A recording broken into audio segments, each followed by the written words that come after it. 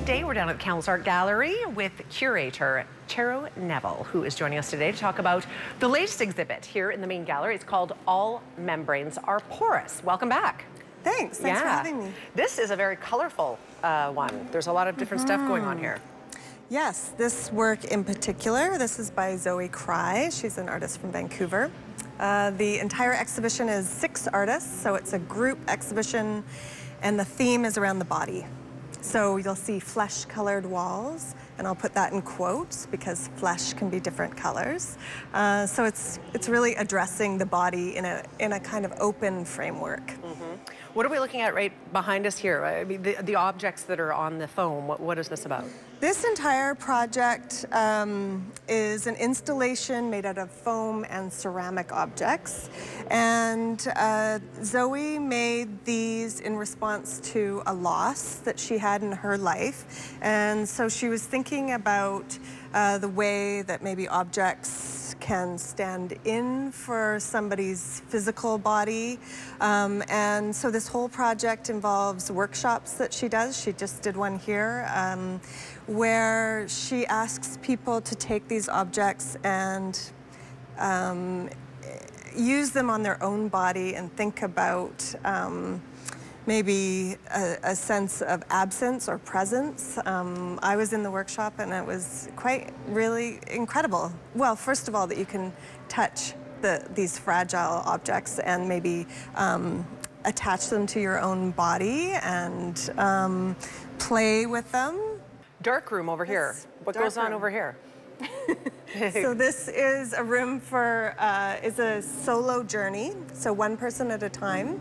It's a work by Jeremy Shaw, and he's based out of Vancouver and Berlin, and he's known for his interest in psychedelic drugs and neurological kind of issues. So what he's done is created a space that you can enter. It's all carpeted and quite cozy in there, and you sit on a chair and it activates a video that is quite hypnotic. So like a lot of the work in the exhibition, you're not going to see representations of the body. It's about the experience of the body.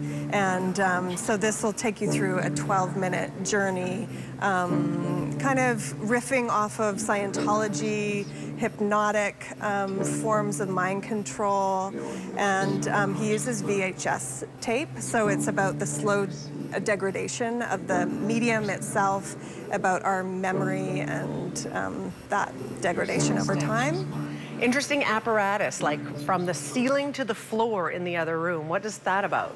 Yeah, those are 4 different works by Luann Martineau, and so you get a sense of hanging, a sense of sitting. There's these references to the body that she's made through felt. But there's no, again, explicit reference to the body. So it's this sort of feeling of your own body in relation to the objects themselves.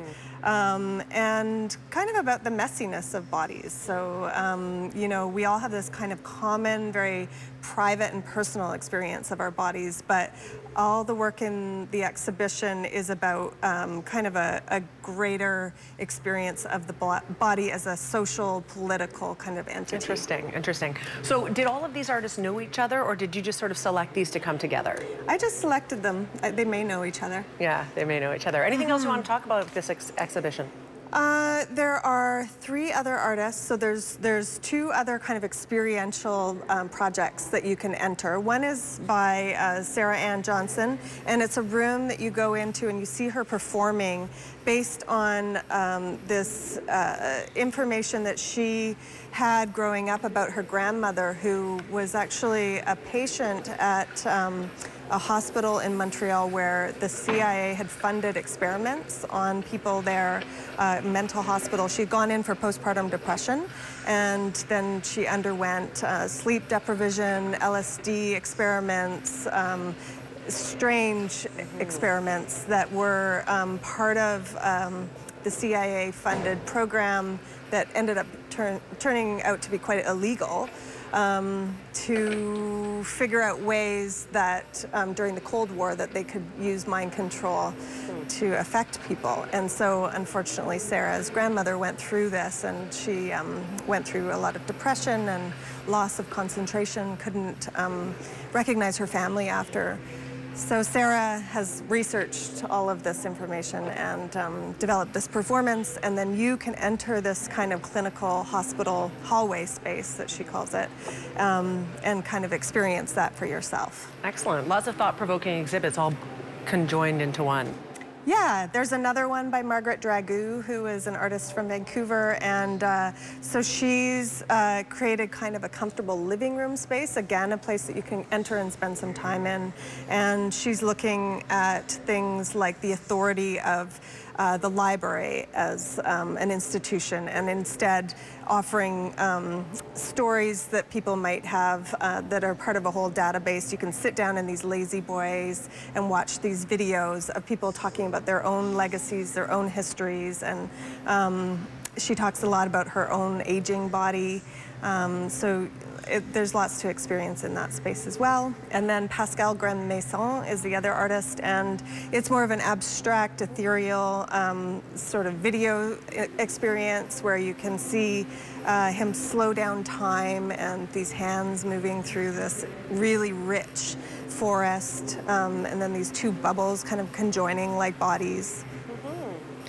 Fantastic. So this is on display now until the end of the year, essentially, December 31st. That's right. Excellent. Lots of time for people to come down and check it out. It's called All Membranes Are Porous. It's a collection of 6 different artists that Cheryl personally selected.